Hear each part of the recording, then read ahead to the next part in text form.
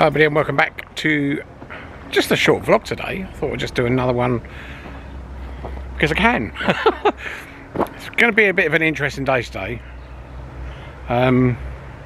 So obviously you know we've got this at the moment, and this is a Part X for my van that went. There's one big problem with it. It won't start. It's poorly. We've had the RAC out. Very nice chap he was. He turned around and he said to me, there's got low fuel pressure, so they're sending a recovery truck. It's going to be quite late before it gets here, and that's going to my usual garage to get fixed. He says a fuel pump. Now I'm thinking a fuel pump. Maybe I'm thinking because of diesel heater fuel pumps are like a few quid. I thought about 100 quid for a van. They're about 400 to 500 quid brand new for a fuel pump for that thing. So if that's the issue, oh my god. Anyway, as part of my little vlog, I'm going to show you what we're doing today here at the workshop. This is just a day in the life of Built Not Bought. Literally, that is it. This is no particular vehicle. So as you can see, we're doing this. Let me show you, give you a quick peek inside. Because my van's done and gone, I've got to do some work on it.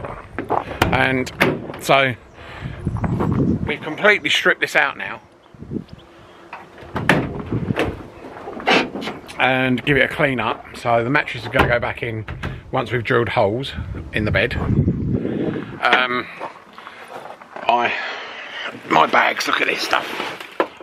Right. So there's a hole in the floor where the diesel heater was. That was a real pain in the neck to get out. It doesn't look too bad with the kitchen and that and the cupboards up there. It's just very, very grubby. These vents are going to be replaced. The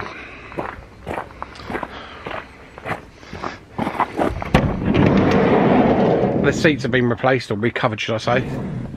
And that shower's coming out. It will come out, but for now we're leaving it in. You can see where the electrics were down there and where the toilet is just over there. There was a seat there, but that's come out, and there's the battery. So there's work going on in this vehicle just to make it so I can use it for the next event that we go to. And as part of that, what we've managed to get hold of and pick up is a tow bar.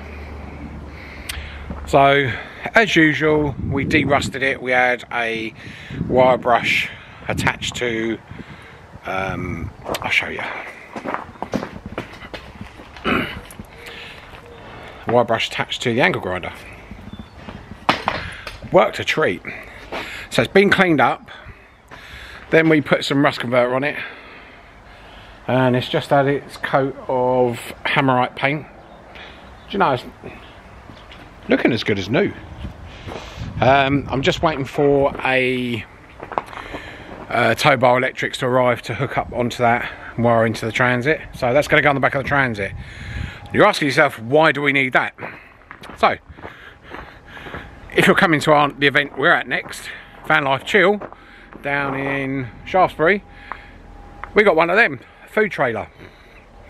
Just the expansion of the business really. It made sense because we go to a lot of shows and we've got to eat.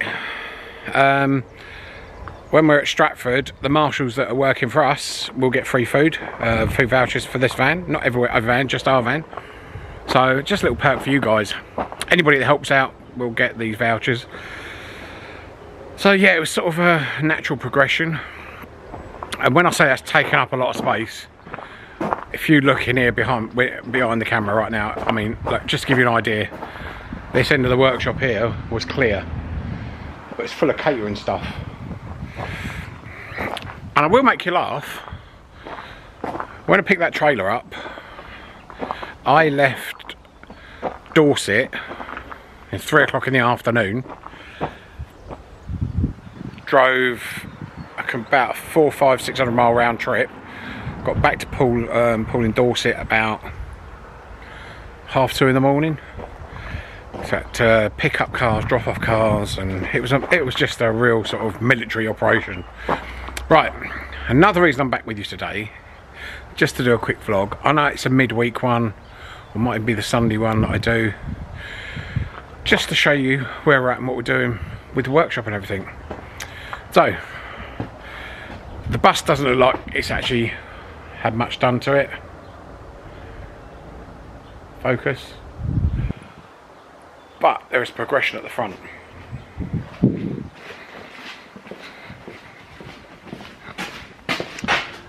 We now have a full set of seats fixed in the van, and the floor's fixed in.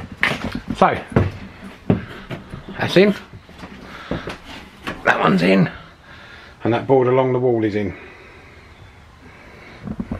So lots happening. Oh, as you can see, the seats are in the front.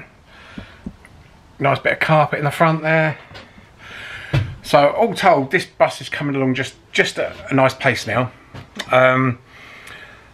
Now we've got the seats in, I'm going to start working on the rest of the shower, because everything's in there and it's all plumbed up together.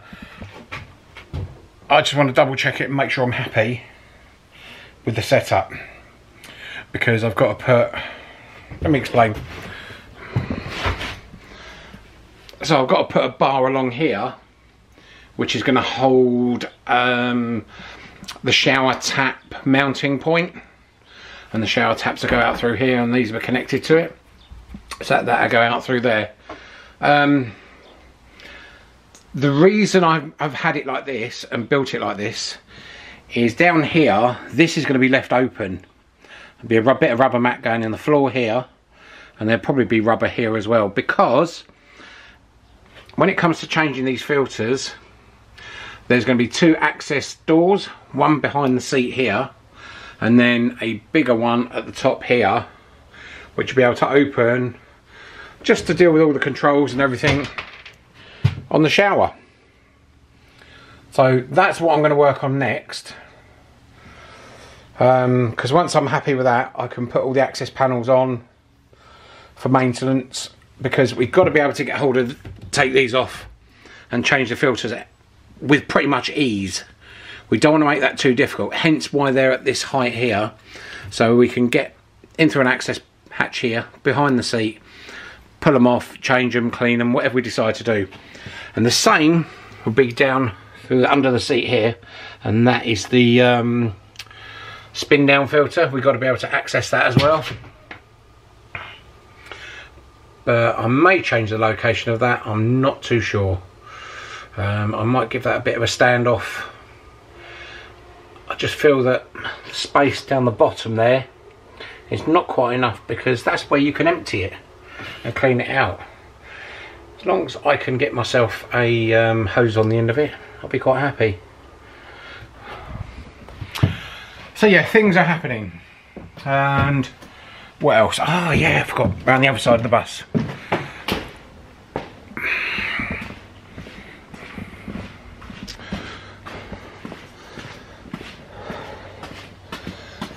So under there was a box holding the diesel heater. Yeah, we ripped that out. And what we've done is welded it all up, left a little air hole there, left that all at the back, and in there will be mounted a compressor which controls the air horns up there. So I think that's about it. Anyway, for now, so very short vlog, just want to give you a few updates, what's going on, things are happening, and I'm feeling good. After my last video and the weekend away, I'm feeling very, very, very, very good about, you know, because it wasn't a very good one. You know, I was thinking about giving it all up, but how can I give it up? You know, it's a big passion of mine in this place. He's had a lot out of me the last, oh my god, we're in March, nearly April, 16 months I've been here. A lot's changed here since we've had it. You know, the business, even the shape of the business has even changed, as you know, things do when you start a new business. Right, on that note, I'm going to say bye for now. Hope you're staying safe, hope you're staying well. Most of all, staying really, really happy. Bye for now, everyone.